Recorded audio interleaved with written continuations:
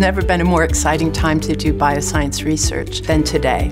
There are such powerful, transformative new technologies that allow us to explore amazing biological mysteries, next-generation sequencing, new advances in imaging, gene editing. These all allow us to address incredibly important questions that previously were just deep mysteries for us. You get up in the middle of the night and you can't fall back asleep because you're so excited about an idea. You just want to go in the next day and get it started. That's generally a good thing. It was 6 a.m. I'd been in lab all night. I was analyzing data, I could see the sun coming up, and I found out something completely new. And it's kind of an indescribable experience to learn something and know that no one else in the world knows that.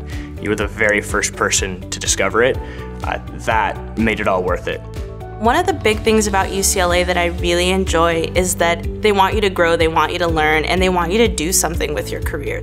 The collaborative environment, the support that we get from our program and from our PIs is really great here. Researchers and clinicians are right next to each other on this campus. In this building I'm sitting in right now, I can see engineering over here, physics over here, chemistry over here, biology over here. There's a huge hospital connected to this research school, and that's been pretty awesome for someone like me who's interested in how research is going to turn into patient care.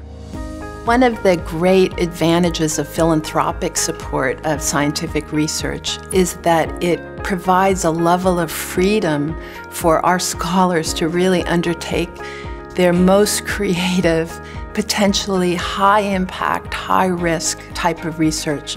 That's the kind of research that's most likely to give rise to breakthroughs in healthcare.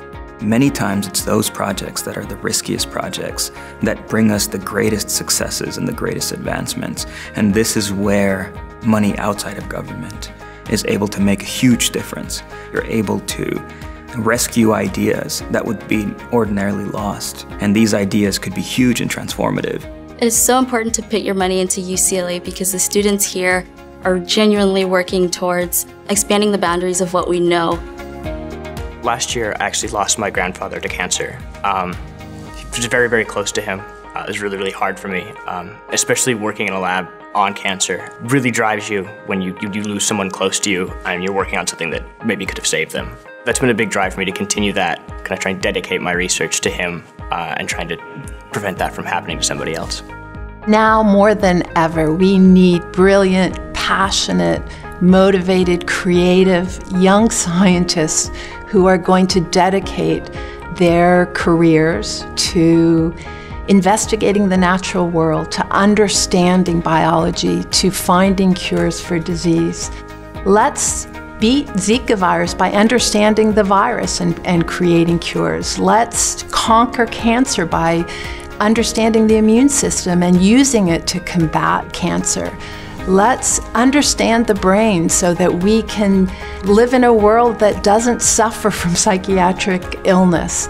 Let's be able to develop cures for each and every individual, and let's dedicate the very best part of ourselves, our ability to think deeply and really transform the world to make it into the place that we can dream it could be.